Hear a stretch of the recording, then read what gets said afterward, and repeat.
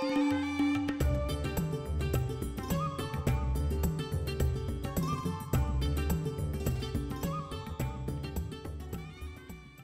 students, I am Dr. Aruna Mohan from Delhi University, and today I will discuss about the organs other than kidney for excretion in our body.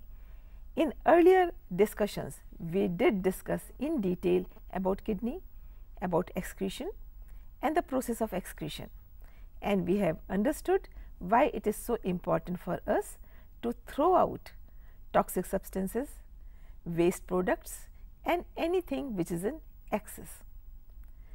Other than kidney, we have some more organs who help us in excretion, for example, liver, skin and lungs. Let us discuss about lung first. Lungs are very important. We have two lungs in our thoracic cavity. Thoracic cavity is airtight compartment and it is important for proper functioning of lungs. How we bring lung into excretory system, that is what I want to explain to you today. We take in air through our nose and that air goes to lungs, and from that air we want to take oxygen and then give out carbon dioxide. How do we take oxygen? This air, when it reaches lungs, the blood capillaries which are present in lung, they will accept oxygen through hemoglobin and carry this oxygen throughout the body in each and every organ and cell of the body. In turn, it will bring back carbon dioxide. As you know, my dear students, the oxygen is utilized in burning of glucose in the cell to give you energy in the form of ATP, and the byproduct is going to be carbon dioxide. Now, this carbon dioxide the cell will release into the blood, and this blood will now go towards the lungs, and after reaching the lung, this carbon dioxide is given to air, or it will come out as air or expiration. So, through your nose you are taking air in, you are giving air out. What you are taking in has more of oxygen, what you are giving out has more of carbon dioxide. Now, this process is helped by lungs. Suppose we did not have the lung, then our blood could not receive oxygen and hence our cells also could not. This is one thing. Second thing which is more important, that carbon dioxide which is released after oxidation of glucose through oxygen, that carbon dioxide could not be given out if we did not have the lungs, and then this carbon dioxide level will go on increasing in blood, and finally the toxicity level will increase so much that it will result into collapse of the body. That means carbon dioxide is definitely toxic for our body and it should be thrown out. That means it is excretory product, and for excretion of this carbon dioxide, the only organ which we use primarily is lung, and that is how lungs are included as other organs of excretion. We have one trachea that divides into two branches, and each will go into one lung, and it will bifurcate, again bifurcate, again bifurcate, till the division becomes very small and very thin like alveoli. Why this is happening? To increase the surface area for respiration, and all this is done by nature to help us through excretory product carbon dioxide in this particular case. I am sure, my dear students, you are now appreciating role of lungs in excretion. So far, you must be thinking that the lungs, they are part of respiratory system and hence they help respiration, but they are equally helping in excretion. Now, second excretory organ other than kidney and lungs is liver. Liver is an important gland. Of course, it is also known as associated gland of alimentary canal, or in other words, digestive system. That means it is part of digestive system, but at the same time it is an organ of excretion also. You sometimes take some medicine in the form of drugs. You have fever, you take some medicine, you have cough, you have taken some other antibiotic. So, whatever medicines you take, that is degraded in the body, and whatever is required by your body is left in the body, and whatever is extra is thrown out through liver. All the vitamins, they break down, and the part which you don't require, that goes out through liver.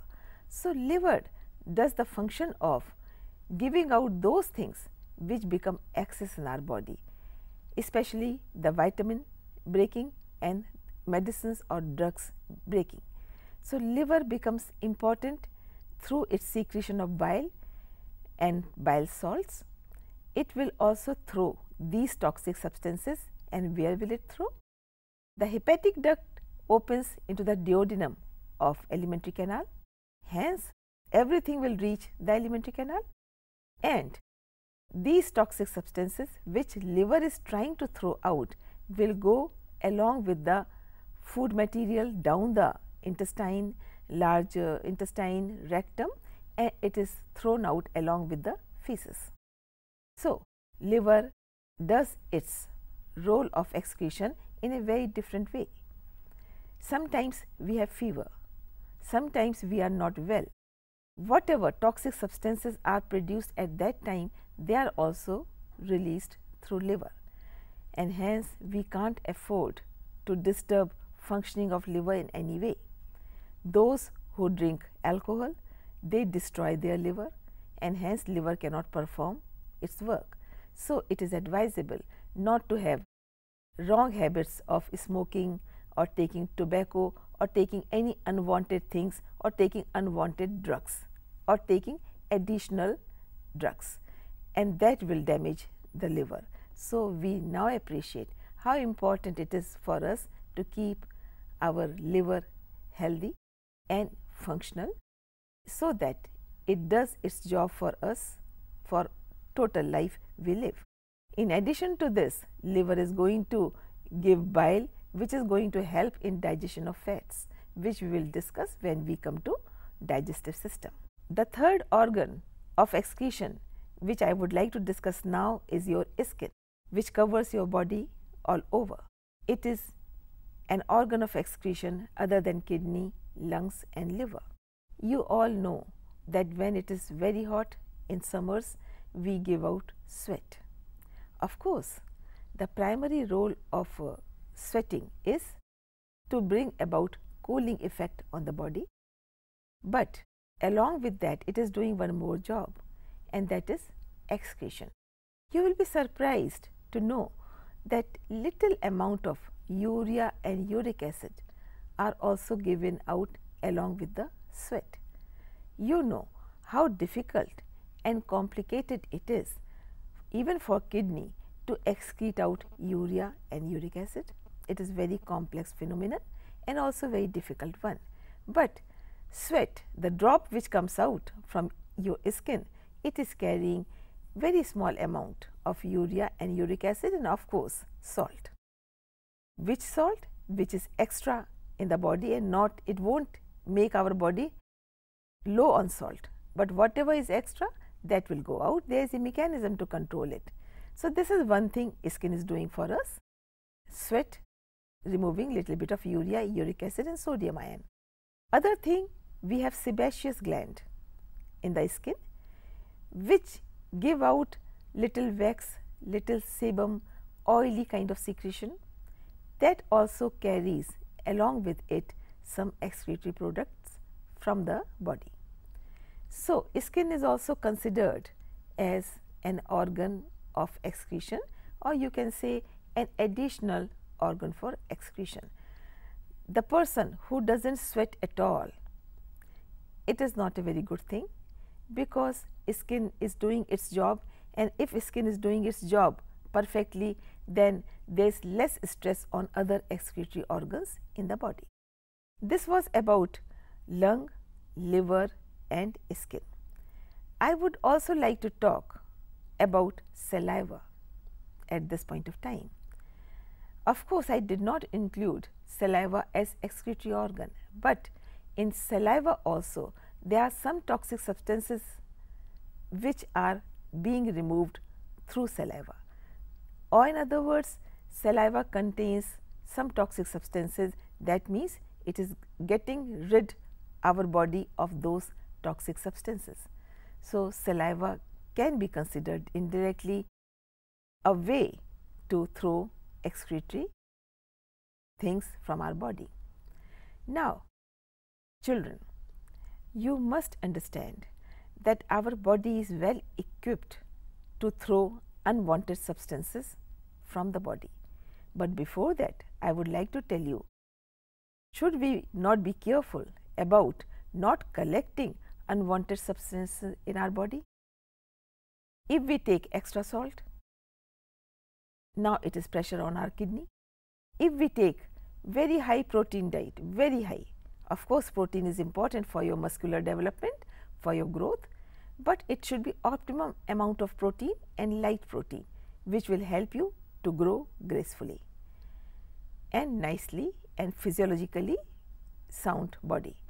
But if you take too much of protein and too much of heavy protein, let me say the non-veg protein, or if you come to veg protein, then heavier side will be like gram or rajma or urad dal, those kind of proteins.